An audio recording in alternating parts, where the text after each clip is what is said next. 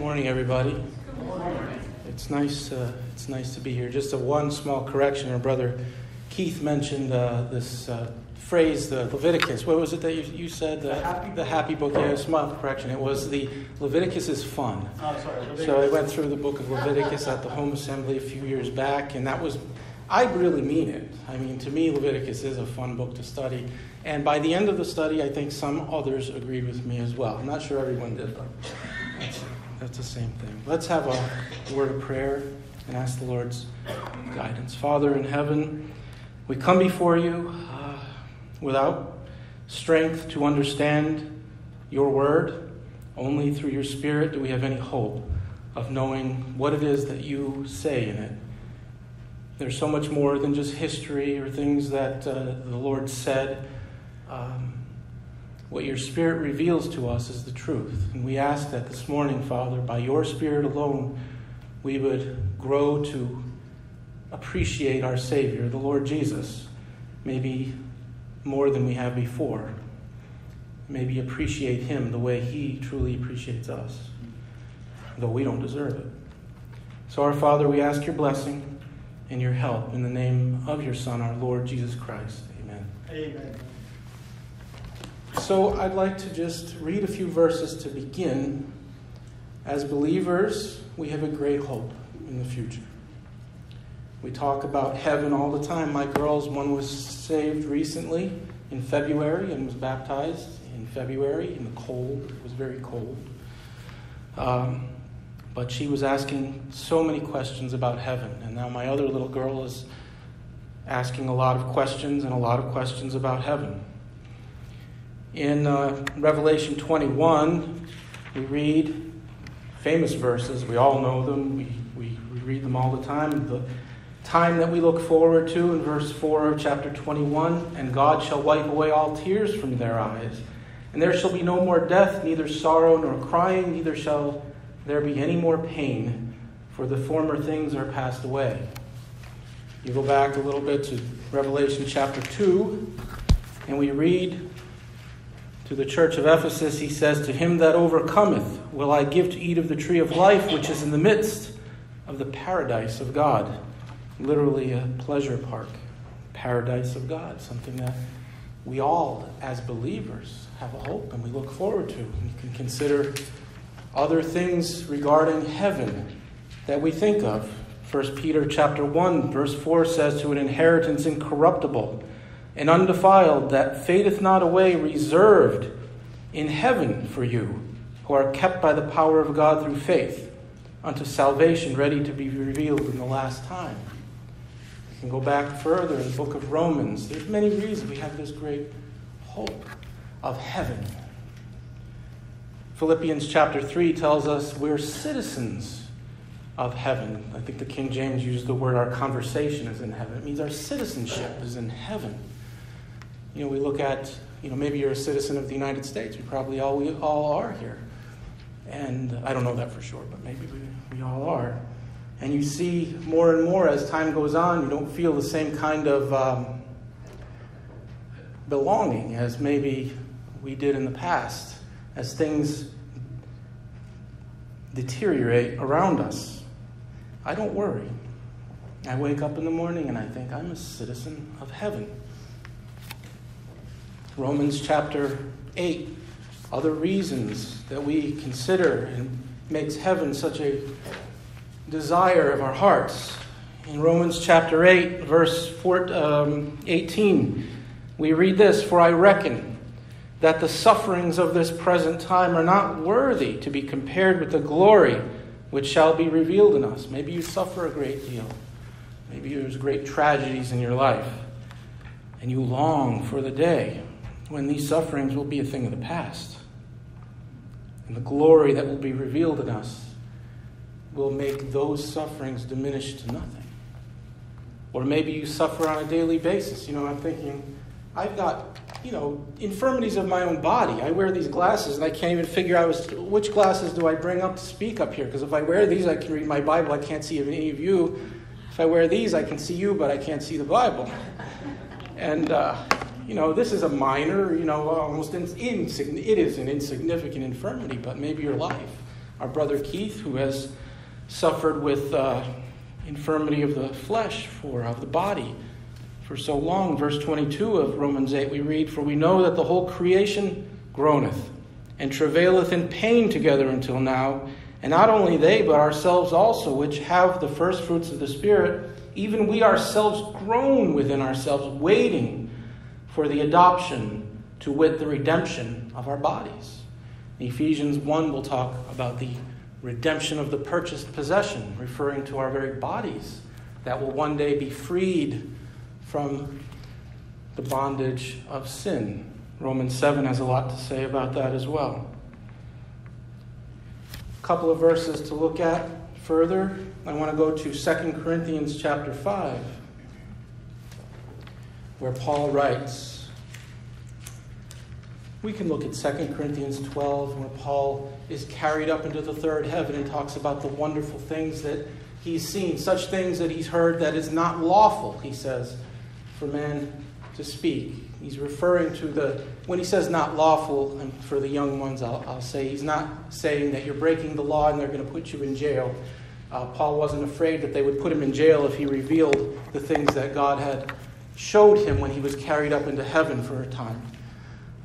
He's talking about like the law of gravity would be, I think, where it wasn't able. He's not able with the flesh of our tongues and our mind and the language as we understand it now to communicate the things that God had shown him.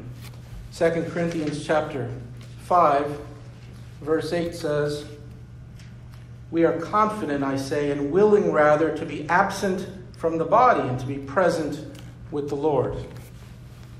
I want to hold your hand here. I'd like to go to 1 Thessalonians now. It's the wrong way. Go to 1 Thessalonians chapter 4. We think of heaven and our hope. Maybe you have loved ones there as we do. And you wait for that reunion. 1 Thessalonians chapter 4 says, "For the Lord himself shall descend from heaven with a shout and with the voice of the archangel and with the trump of God. And the dead in Christ shall rise first, and then we which are alive and remain shall be caught up together with them in the clouds to meet the Lord in the air. And so shall we." You know, your loved ones are going to be there with you who have been saved. "To meet the Lord in the air, and so shall we ever be with the Lord. Wherefore comfort one another with these words," he says. And finally, I'd like to, not finally, but Philippians chapter 1.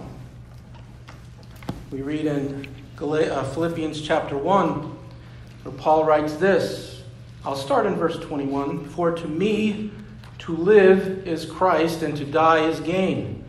But if I live in the flesh, this is the fruit of my labor. Yet what I shall choose, I don't know. For I am in a strait betwixt two, having a desire to depart and to be with Christ, which is far better.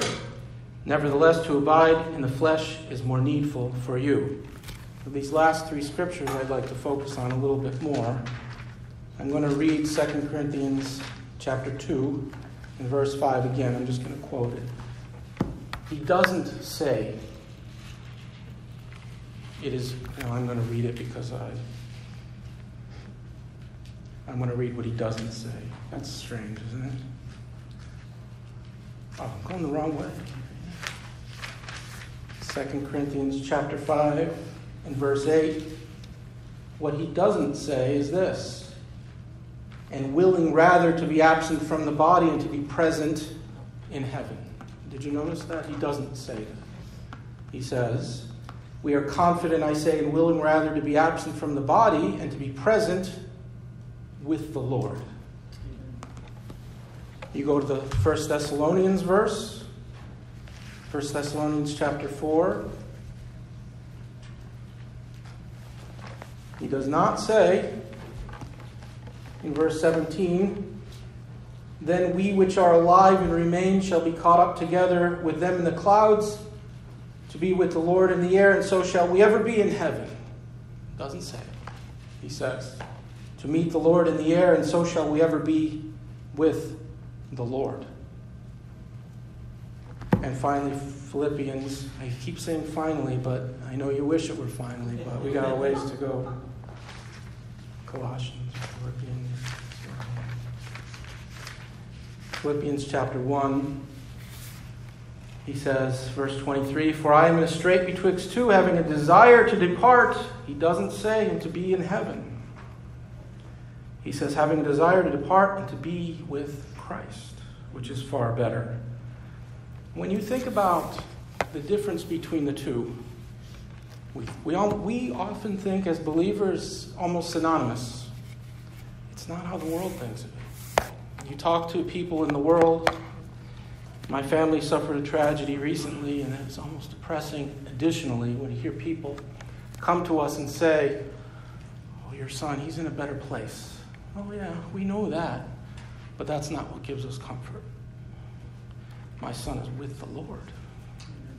You see, the world thinks of heaven as this wonderful place, but I've never, ever, ever once heard someone in the world say they wanted to be with the Lord. What is it that drives Paul or us to say this? He's here on earth and he's living to say, I am in a strait betwixt two. That's a fight within himself. I want this, but I need this. He says, I am in a strait betwixt two, having a desire to depart, to die, and to be with Christ, which is far better. Nevertheless, to abide in the flesh is more needful for you. He's caught. I want this because I want to be with Christ. The world doesn't think this. The religions of the world do not think this. They think about heaven. Oh yes, heaven. Oh, I hope I can get there. I hope that I can meet the requirement. I try my best so I can be in heaven. Having a desire to depart and to be with Christ. I'd like to look at and explore some of the reasons as believers and as what we understand this to mean, or why we come to this realization. It's not heaven that we're after. It's being with Christ that we're after. And we see some examples if you go to the book of Luke and the things that God reveals in his interactions with certain people. And hopefully we'll have time to get through a few of them, some extreme cases. If you go to Luke chapter 7, I'd like to read this story here of the Lord's interaction with this woman. In verse 36, 7:36, the story begins. And one of the Pharisees desired him that he would eat with him. And he went into the Pharisee's house and sat down to meat. And behold, a woman in the city, which was a sinner, when she knew that Jesus sat at meat in the Pharisee's house, brought an alabaster box of ointment. I want to stop for just a minute. For those who may not know, this was a euphemism to say the woman was a sinner. It was telling us that she was a woman of the evening. I'll leave it at that. And she brought, it says, an alabaster box of ointment in verse 38, and stood at his feet behind him, weeping, and began to wash his feet with tears, and did wipe them with the hairs of her head, and kissed his feet, and anointed them with the ointment. Now when the Pharisee which had bidden him saw it, he spake within himself, saying, This man, if he were a prophet, would have known who and what manner of woman this is that touches him, for she is a sinner. And Jesus answering said unto him, Simon, I have somewhat to say unto thee. And he saith, Master, say on. There was a certain creditor which had two debtors. The one owed 500 pence and the other 50. And when they had nothing to pay, he frankly forgave them both. Tell me, therefore, which of them will love him most? Simon answered and said, I suppose that he to whom he forgave most. And he, the Lord Jesus here, said unto him, Thou hast rightly judged. And then he, the Lord, turned to the woman and said unto Simon, Seest thou this woman? I entered into thine house, thou gavest me no water for my feet, but she hath washed my feet with her tears, and wiped them with the hairs of her head. Thou gavest me no kiss, but this woman, since the time I came in, hath not ceased to kiss my feet. My head with oil thou didst not anoint, but this woman hath anointed my feet with ointment. Wherefore I say unto thee, her sins, which are many, are forgiven, for she loved much. But to whom little is forgiven, the same loveth little. And we have to stop there. Some of the more modern translations, I think, are clearer in this portion here. The context makes it very, very clear to us. The Lord Jesus is not saying here at all that look how much she loves me, therefore she's forgiven. The next verse goes on to say this, and they that sat at meat with him began to say within themselves, who is this that forgiveth sins also? And he said to the woman, thy faith hath saved thee, go in peace. What the passage is telling us is that look at what she's doing, look at the love she's showing me. Look at what ends she has gone to show and demonstrate this love to me. That is the evidence that she had been forgiven. The passage makes it clear with the debtor and the way the Lord told the story. In some ways, I said the more modern translations make that more clear. But he shows that this woman loved him because she had been forgiven. Now, go back a little bit to the story, and look at, say, verse 37 of, behold, a woman in the city, which was a sinner, when she knew that Jesus sat at meat in the Pharisee's house, brought an alabaster box of ointment. Here's a woman who had some prior encounter with the Lord Jesus. She knew that he had forgiven her. He spoke to her at some point in the past. She knew that she was forgiven. There was no question in her mind about her sin, about what she was, and consider what she was. And I want to be careful in my language. She's a woman who knew what it was like to pretend to love. She knew what it was like to be around men who were not loyal to their families. Perhaps this woman had been the cause of families breaking up. Who knows? Perhaps in her life, like it's common, we hear in modern days, people who are involved in serious sin reach a point in their life where they think, it's too late for me. About 25 years ago, I had a conversation with my own father where in tears he told me, Joseph, he said, it's too late. After things I've done, I could never be saved. 25 years later, he still believes that, if he even thinks about it anymore. Perhaps there's someone here who has felt that way or does. Here's a woman perhaps who felt that way. But she encountered the Savior. And at some point, he made it known to her that she was forgiven. Her faith, he said at the end of this story in verse 50, hath saved her.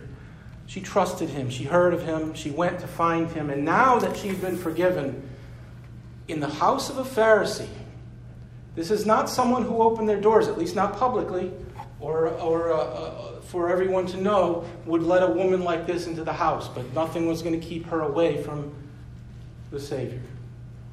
She worked her way in. Who knows what crowd there might have been outside that door that day. And she weaseled her way and she got in there and nothing was going to keep her away. She wanted to be with him. And there was an opportunity and she took it.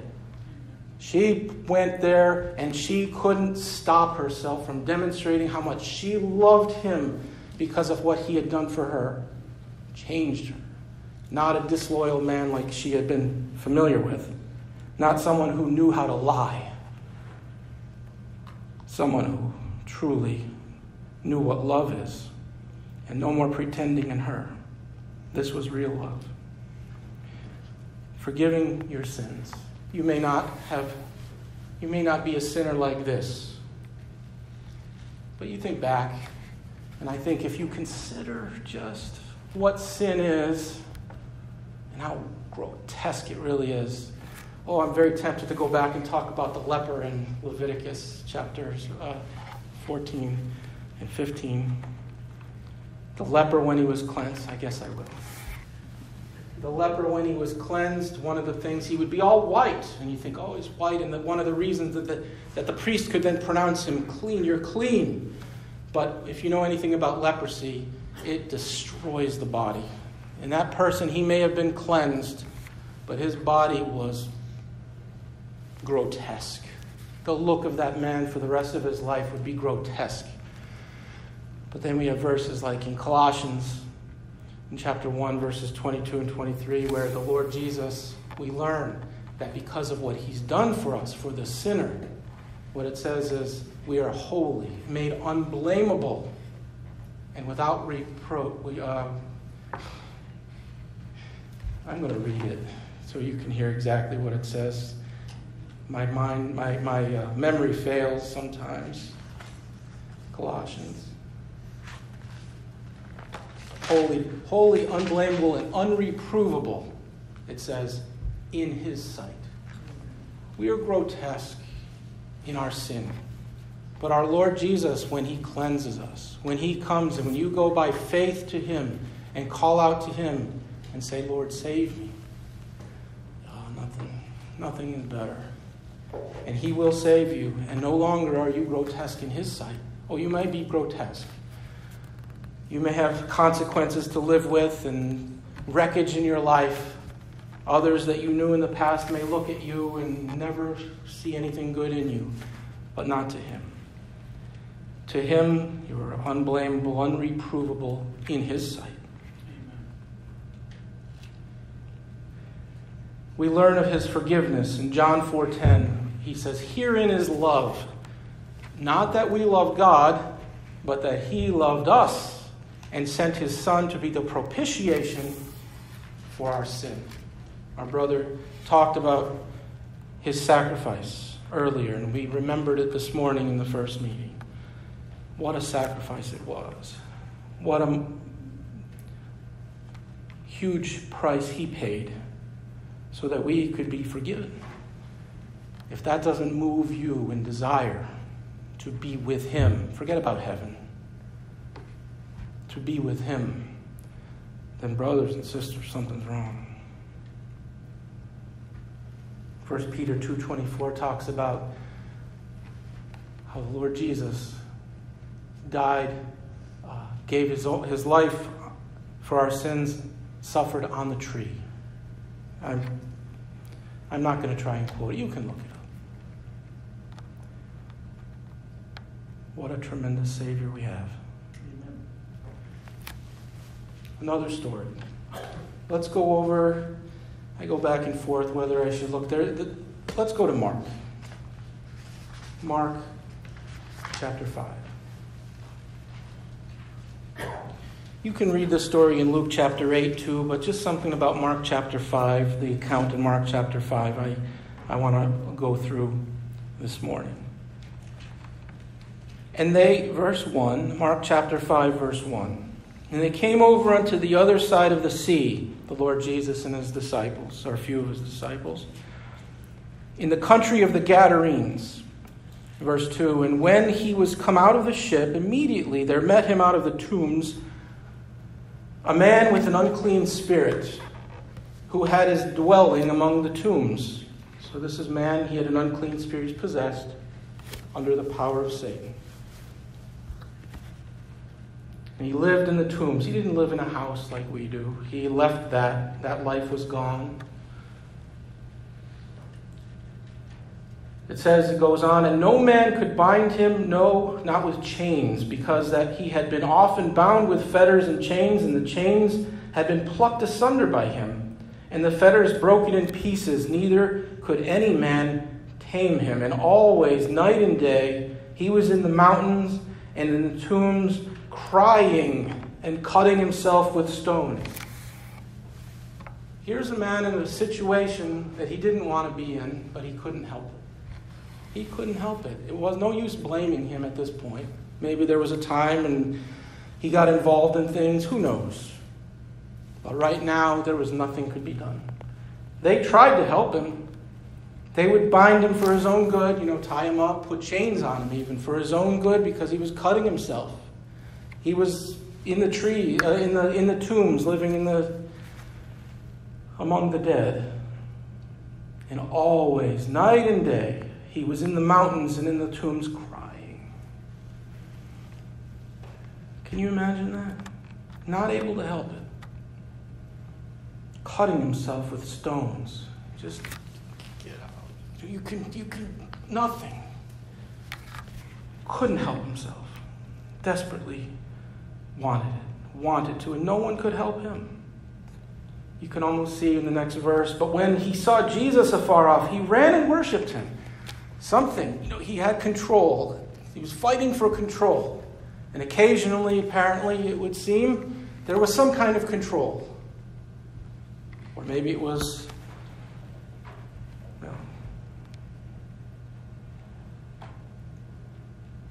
and cried with a loud voice and said, "What have I to do with thee, Jesus, the Son of the Most High God?" This would be the demons in him speaking.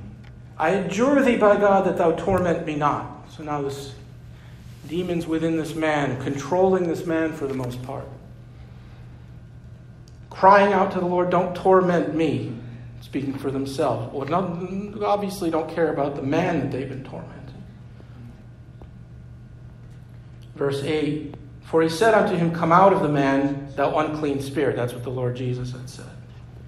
And he asked him, these would be the Lord Jesus, says, "What is your name?" And he answered, saying, "My name is Legion, for we are many." And he besought him much that he would not send them away out of the country. And these demons have a concern for themselves, whatever that means. Verse 11, "Now there was there nigh unto the mountains a great herd of swine feeding," pigs. "And all the devils besought him, saying, Send us into the swine, that we may enter into them. And forthwith Jesus gave them leave. And the unclean spirits went out and entered into the swine, and the herd ran violently down a steep place into the sea." They were about 2,000 pigs, that is, "and were choked in the sea." I don't know if that means there were also 2,000 devils in this man, but whatever there were, they did to the pigs exactly what they had been doing to the man, causing him to destroy himself against his own will. I see this man and I think how he's crying and cutting himself with stones.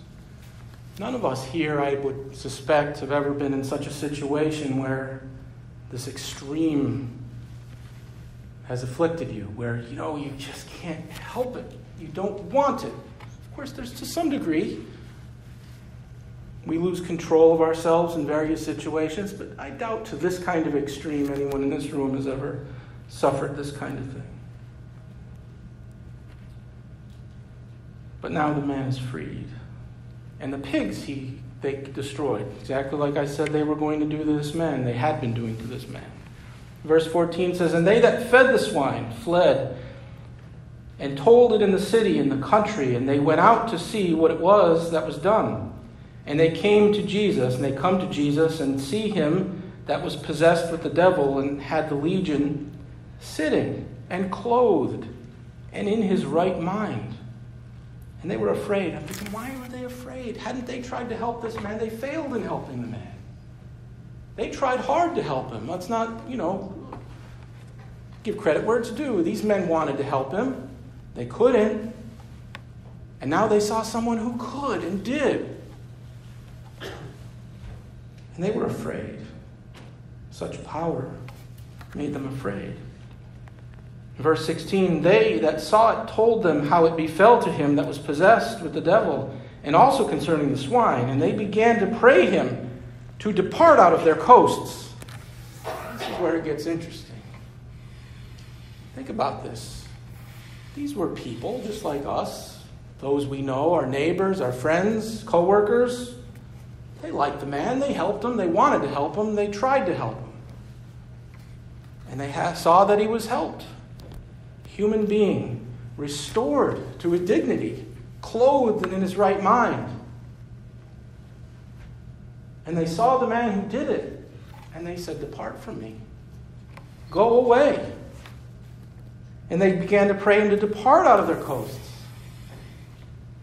I wonder if you would ask these people that day, if you went after this great event in the swine and you took a poll and said, how many of you, when you die one day, want to go to heaven? I suspect every one of them would have said, yeah, of course I do. I want to go to heaven. Who wouldn't? But then they look at the Lord Jesus himself and they say, go away. That's what the world is. They want the place of paradise, but they don't want the person who brings it and gives it.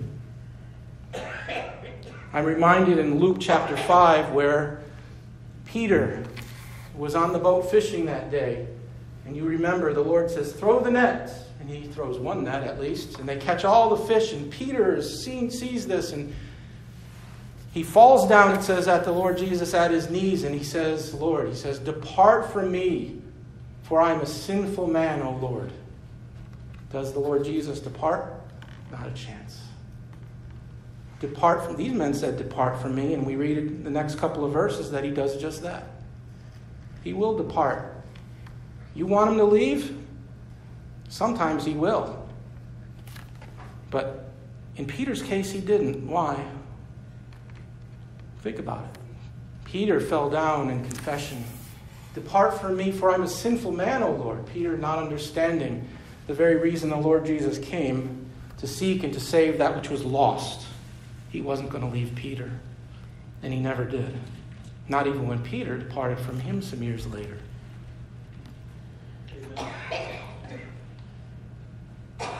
Verse 14. Oh, I read that already, didn't I? No, I'll read it again. It's all right. No, verse 11, right? Somebody tell me what verse I'm on. Verse 14. We'll pick up there. And they that fed the swine fled and told it in the city and in the country. And they went out to see what was done. And they came to Jesus and see him that was possessed with the devil, and had the legion sitting and clothed and in his right mind. And they were afraid.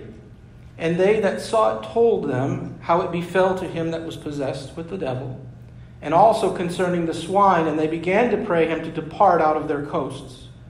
And when he was come into the ship, he that had been possessed with the devil prayed him that he might be with him. There you have it. The man who had the demons cast from him, he was saved, wasn't he? And the most natural reaction in the world is he wants to be with Jesus. He prayed him that he might be with him. Now verse 19, howbeit Jesus suffered him not. Jesus said no. Essentially saying, not just yet. He said, but say to him, go home to thy friends and tell them how great things the Lord hath done for thee, and hath had compassion on thee. And he departed and began to publish in Decapolis how great things Jesus had done for him. And all men did marvel. Here's our position. I'm caught, I'm in a strait, says Paul in Philippians chapter 1. I'm in a strait betwixt two, having a desire to depart and to be with Christ, which is far better. He adds, but it's more needful for you that I remain. You know, I've got young children. I'll be honest with you, I would love to depart. I won't lie, I even prayed for them. But I have little ones. And it's necessary, at least for the time that I remain.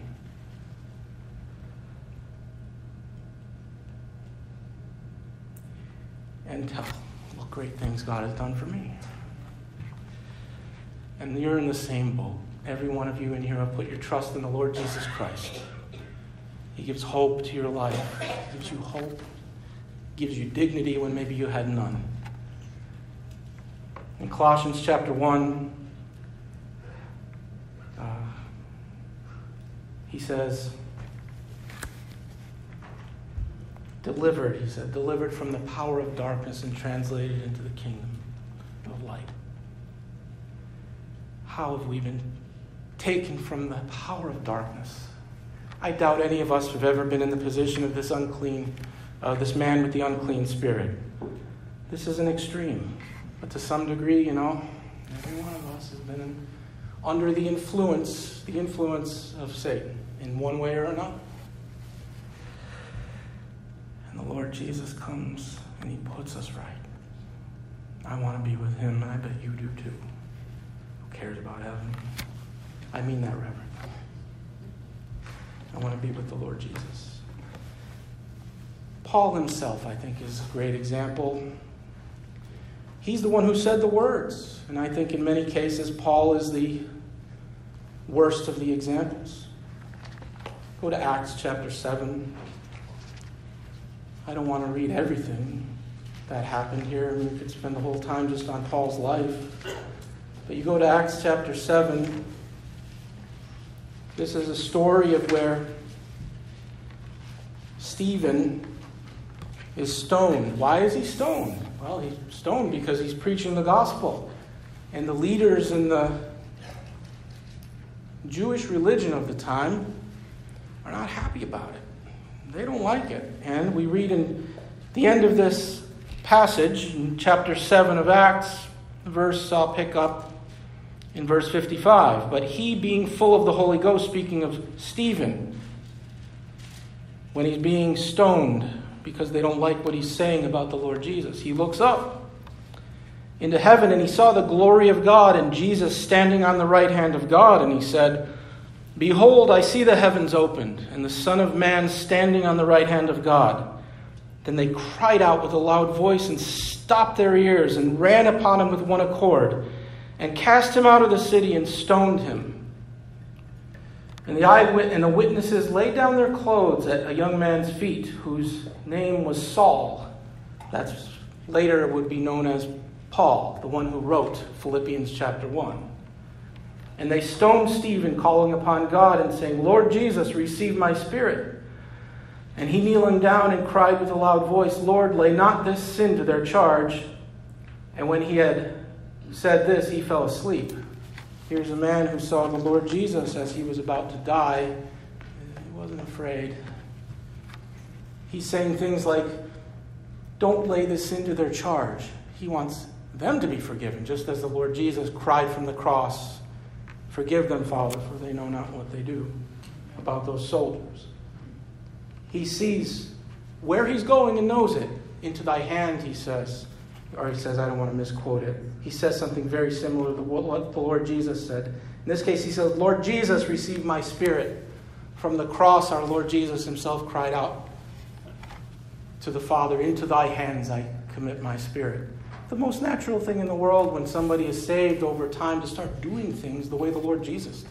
You don't have to try. By sanctification, the process God works in us, he makes us more like his Son. And we naturally, by the Spirit of God, start doing things without even thinking about it the way his Son does. And that's what happened with Stephen in the moments of his death. But the real point is that I'm getting here is the one who is standing by, the young man's feet, whose name was, that they laid the coats, whose name was Saul. Chapter 8, verse 1 of Acts says, And Saul was consenting unto his death. And at that time there was a great persecution against the church, which was at Jerusalem, and they were all scattered abroad throughout the regions of Judea and Samaria, except the apostles. We won't get into that. Here's this man, Saul of Tarsus. Oh, religious man. Oh, very religious. Let's look in some other things that he says. Go to Philippians again, but this time in chapter 2.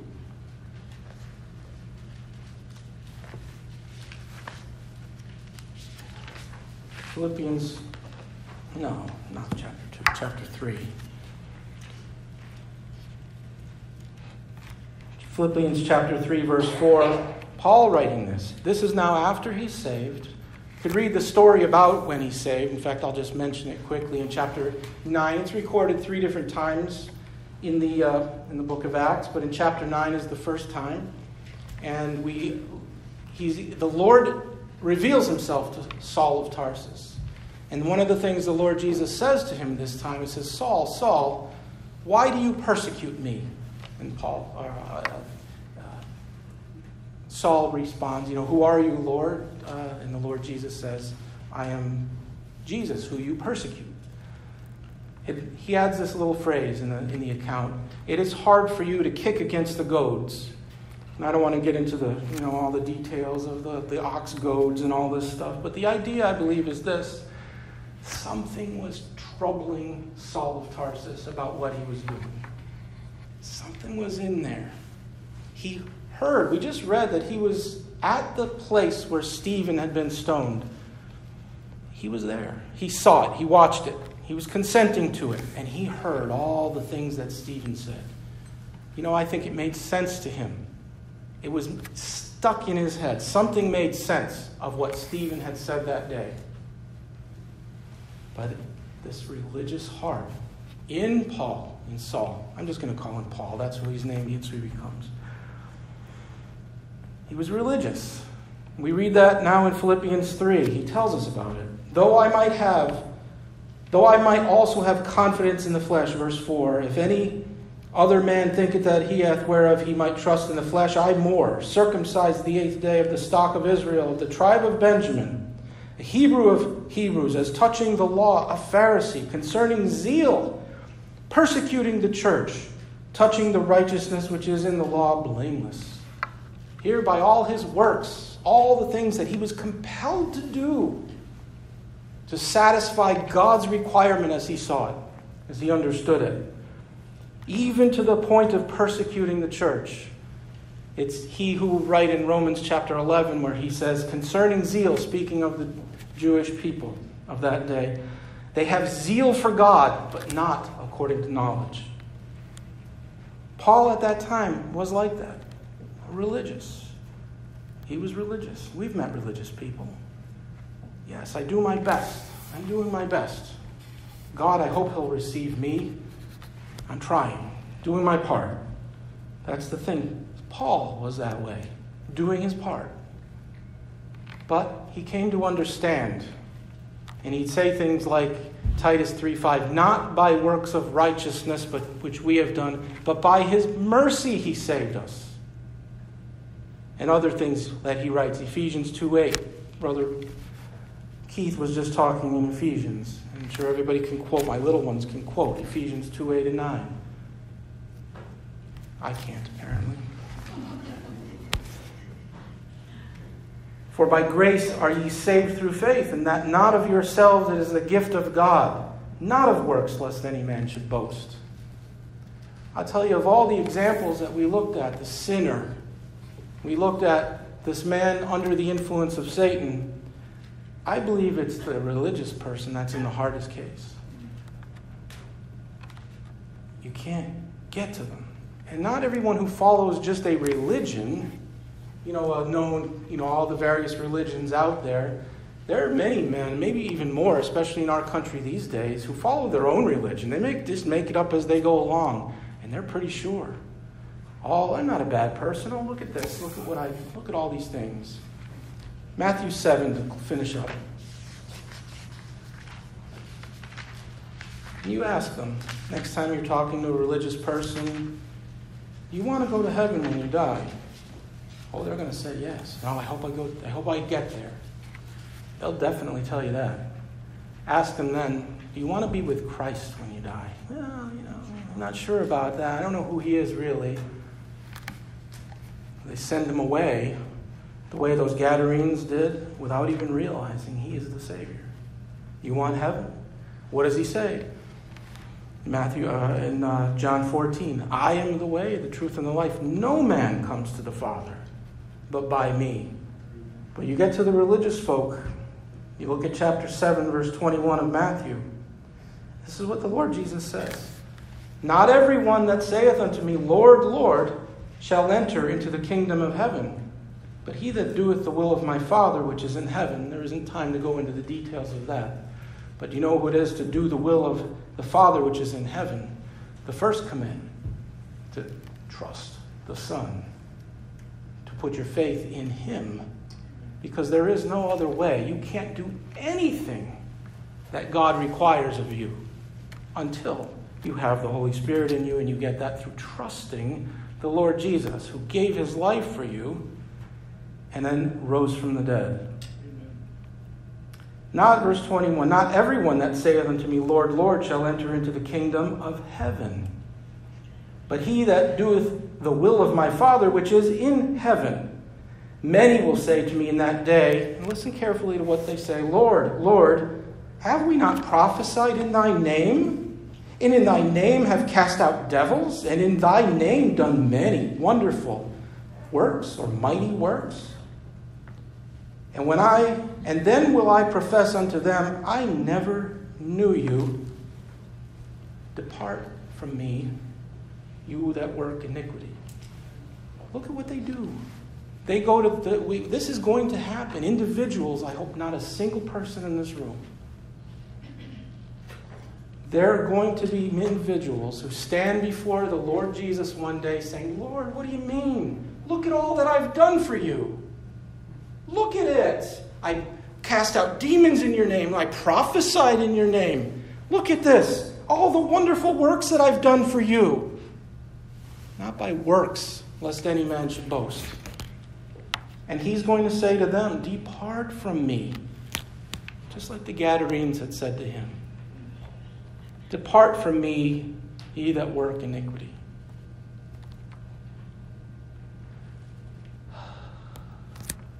Paul says in Galatians 2:20, you quoted it 3 times this morning, and I don't think you once quoted the start of it. I am crucified with Christ. Nevertheless, I live. Yet not I, but Christ liveth in me.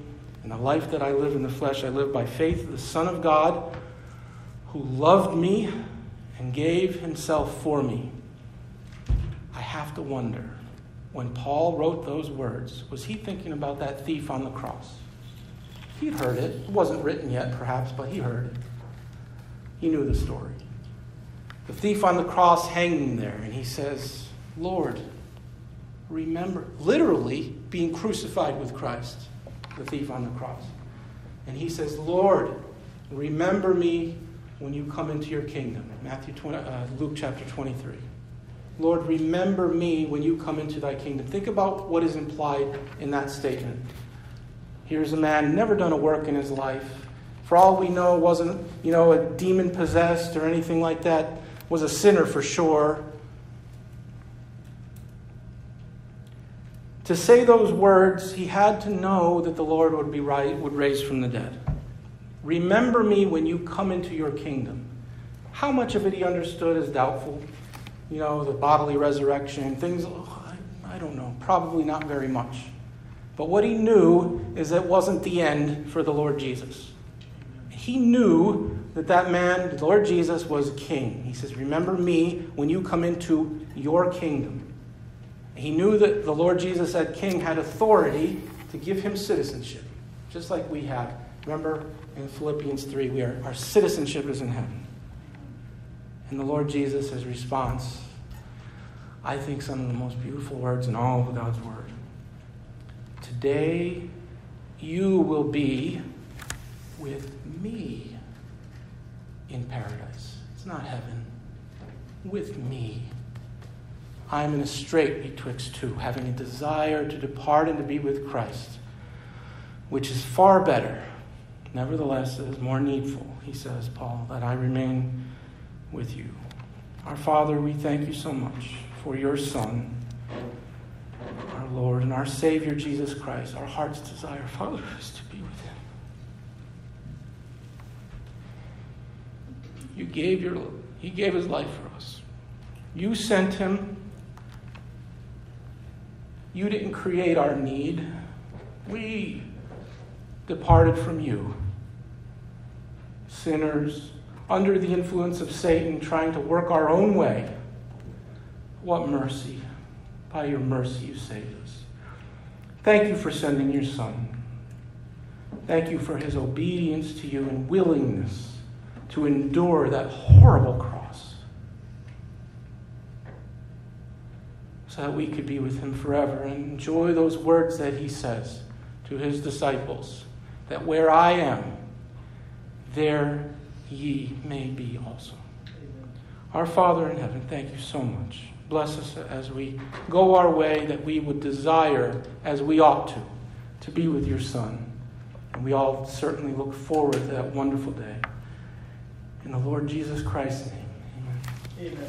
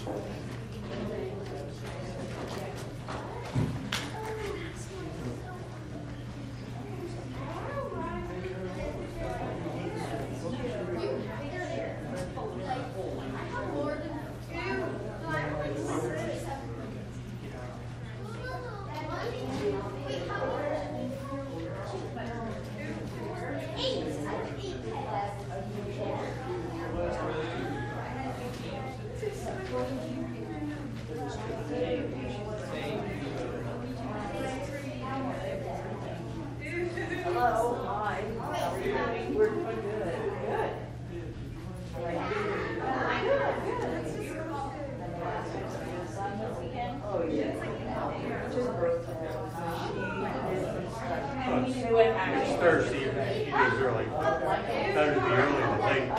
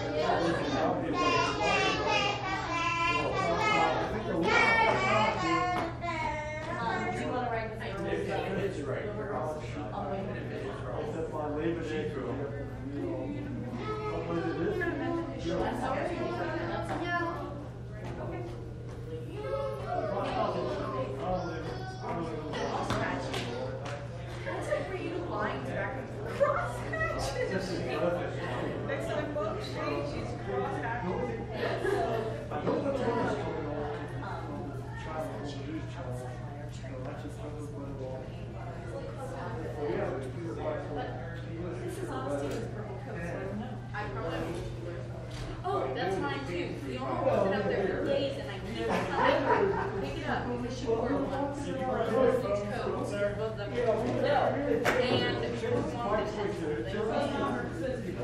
is mine.